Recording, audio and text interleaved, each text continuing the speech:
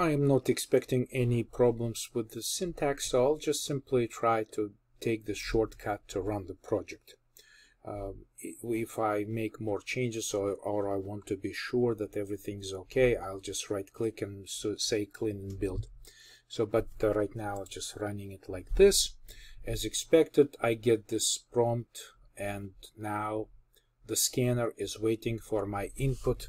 I will try 1 for a dog, and look what just happened. So this is very, very strange. While we're expecting to prompt for what's your pet's name, which did happen right here, we actually never waited for next line. How could this be happening?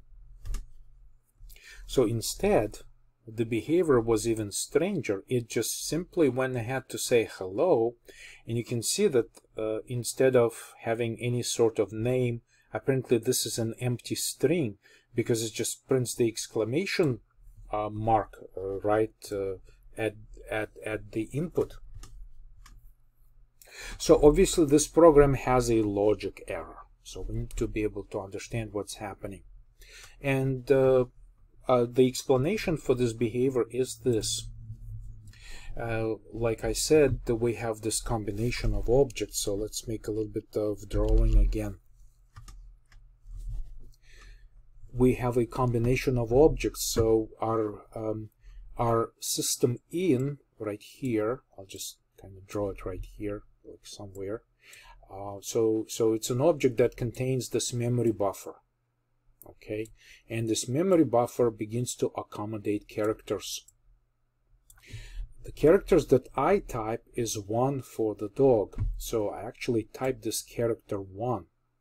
And what I do next, I hit the enter key, because system in is designed to wait until the user hits the enter key, and then it's a signal that the input is ready and now can be processed. So what system in does with respect to the enter key, it inserts a new line character into this buffer, and then tells the scanner that it's now okay to process the input. So the scanner that we create as C right here, right? So we use this next int to try to process this. The scanner, without this next int part of the scanner, without a problem extracts this value, because if you remember in our output we were apparently I expect that it was gotten without any problem. And next int is designed to get the input which matches some sort of input that would be acceptable for the integer to be converted to an integer. So everything is fine over here, and so the program continues. And then the next line here, we're attempting to read the name, which is a string, and we're using this method named nextLine. Now nextLine is designed to process all characters until it finds a new line, and so it finds new line immediately after this was already processed. In other words, this part of input was already processed. I'll just kind of like separate it to a previous information.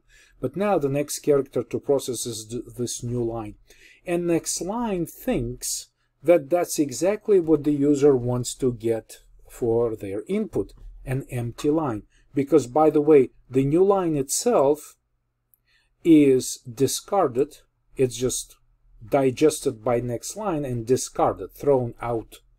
But before it there was nothing. The input was empty, and so this name comes back with an empty string. You know that this was an empty string that it was indicated when we tried to print this.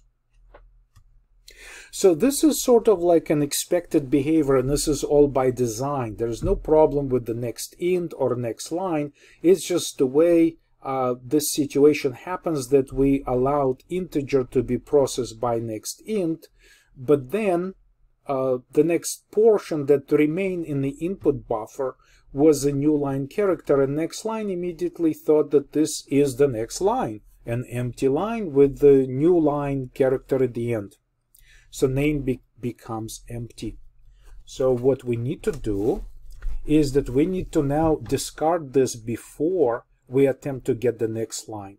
So knowing that we're doing next line right after nextInt, we just have to say once before we proceed to call next line, so that if we do it right here before we get the name, we will discard this character right here earlier than this, right? So this will be already discarded, and this next line will proceed to whatever the user starts typing as their next input. So we will have a chance to read the name, and it will then be finished with the new line character at the end, and so this will be the new input which is correct, and we expect that this will be the input to be populated in this name, right? So essentially we have this extra new line as a remnant of nextInt,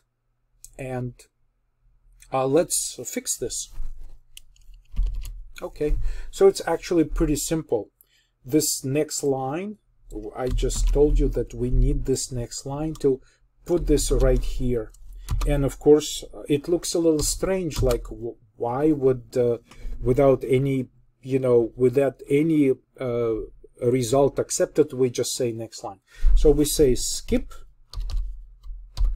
a new line left by nextInt, right? So we know by design that the new line character is actually ignored by nextInt because it's nothing to do with this integer, and it just hangs there in the input buffer. So we need to basically discard it. So instead of saying skip, we'll just say discard, right? It is probably a better choice to say here. So with these little modifications, just basically just one extra step. So let's do a quick test. 1 for dog. What's your pet's name? Milo. Okay, so everything worked as expected, and you can see that now we're getting proper input in our next string after the integer. So just something to remember when there's a mix between integer and line inputs like this.